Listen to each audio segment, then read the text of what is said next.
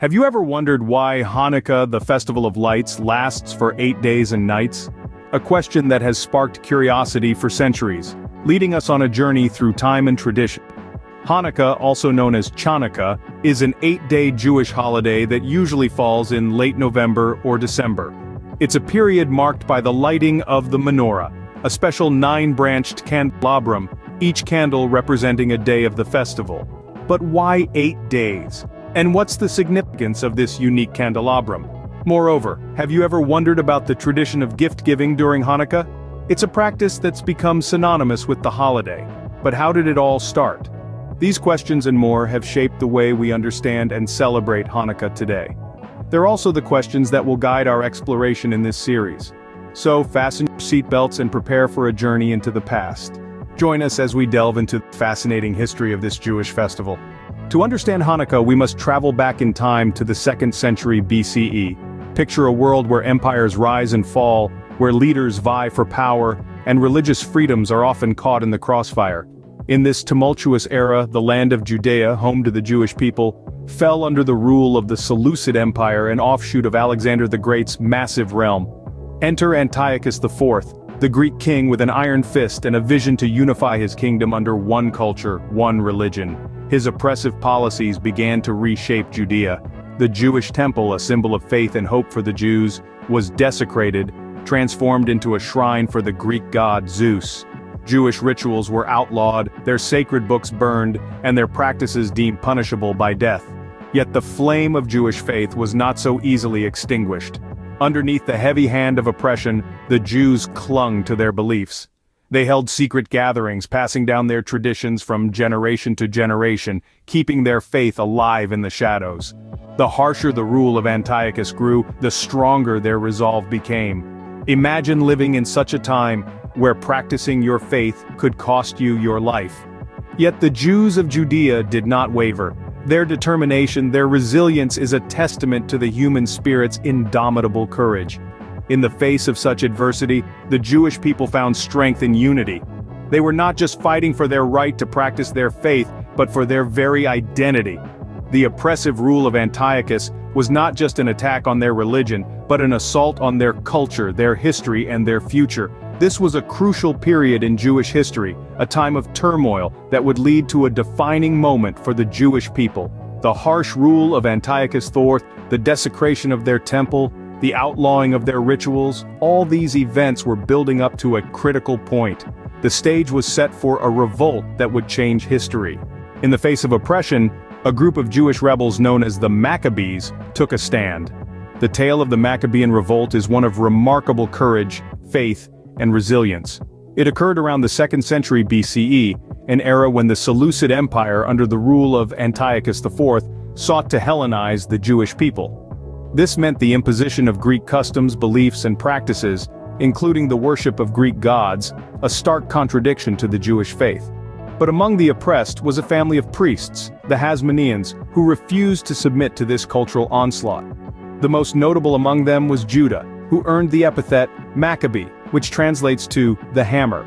Judah Maccabee was not just a man of faith, but a skilled and strategic warrior. Under his leadership, the Maccabees led a rebellion against the mighty Seleucid Empire. The revolt was by no means an easy feat. The Maccabees were greatly outnumbered and outmatched in terms of weaponry, yet they were undeterred. They relied on guerrilla warfare tactics, using their knowledge of the local terrain to their advantage. The Maccabees' resilience and determination began to turn the tide of the war. Their victories against all odds inspired other Jews to join their cause. The revolt, which had begun as a small-scale resistance, swelled into a full-fledged war for religious freedom. After years of struggle, the Maccabees achieved what many deemed impossible. They defeated the Seleucid forces and drove them out of Jerusalem. This was not just a military victory, but a triumph for the Jewish faith and culture. The Maccabees had fought not for power or territory, but for their right to practice their religion freely. With their victory, the Maccabees reclaimed the Holy Temple in Jerusalem, but it was in a state of disarray. And yet, amidst the ruins, the seeds of a miracle were sown. A miracle that would become the heart of Hanukkah and a symbol of hope for generations to come. The Maccabees wanted to rededicate the temple and relight its menorah, but they found only enough oil for one day. Imagine the despair they must have felt. The temple, their holy place, had been desecrated, and they had enough sacred oil to burn for only one single day. Yet, they decided to go ahead and light the menorah, hoping against hope. Here's where the tale takes a miraculous turn.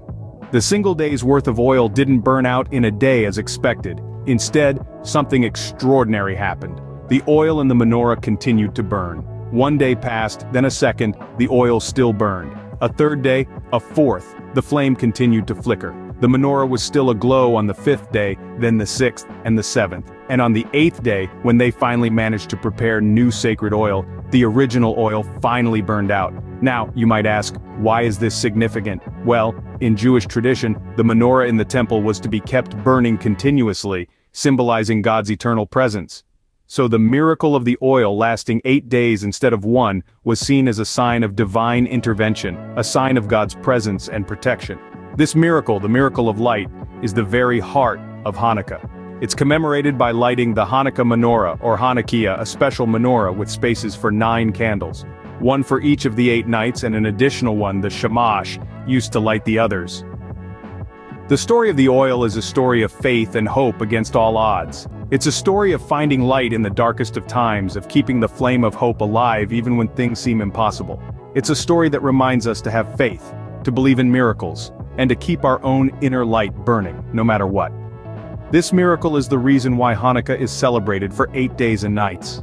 It's a celebration of light over darkness, of faith over despair, and of the miraculous power of hope. This is the miracle of Hanukkah. Over time, Hanukkah has evolved to include a rich tapestry of traditions. Each one carries a special significance, steeped in history and faith, serving as a powerful reminder of the miracle of Hanukkah. One of the most iconic traditions is the lighting of the menorah, an 8-branched candelabrum. Each night of Hanukkah, a new candle is lit. This tradition is a visual representation of the miracle of the oil that lasted 8 days when there was only enough for one. The menorah's gentle glow serves as a beacon of hope, commemorating the victory of the Maccabees and the miracle that followed. Next, we have the game of dreidel. This seemingly simple game has profound historical roots. The 4-sided spinning top used in this game is marked with Hebrew letters, each one representing a phrase. A great miracle happened there. During times of religious persecution, Jewish children would play the dreidel game to hide their Torah studies. Today it's a fun and engaging way to remember the strength and perseverance of the Jewish people. Then, there's the tradition of eating foods fried in oil, like latkes and sufganiyot. These delicious treats are more than just a holiday indulgence. They are a symbolic nod to the miracle of the oil, a tasty testament to the endurance of faith in the face of adversity. And let's not forget the tradition of gift-giving. While not originally part of Hanukkah, it has become a cherished practice. This tradition of gifting not only adds to the joy and excitement of the festival, but also serves as a means of reinforcing the values of generosity and gratitude. In essence, each Hanukkah tradition is a thread in a larger narrative, woven together to create a celebration that is as meaningful as it is festive. They are tangible expressions of a storied past and a resilient spirit. These traditions remind us of the miracle of Hanukkah and the importance of faith and freedom. So, what does the history of Hanukkah teach us? It's a tale as old as time, breathing life into an age-old tradition that is celebrated with warmth and joy even today. From the days of the ancient times, through the Maccabean revolt, we've seen how this Jewish festival of lights carved its niche in history. It's a testament to the resilience of the Jewish people, their unwavering faith, and the miracles that unfolded. Hanukkah stands as a beacon, reminding us of the miracle of the oil that lasted 8 days, when it was only expected to last for one. This miracle is reflected in the traditions that have evolved over centuries, a tangible connection to our past that resonates in the present. Today, Hanukkah represents more than just the historical events it commemorates. It's a celebration of unity, resilience, and faith.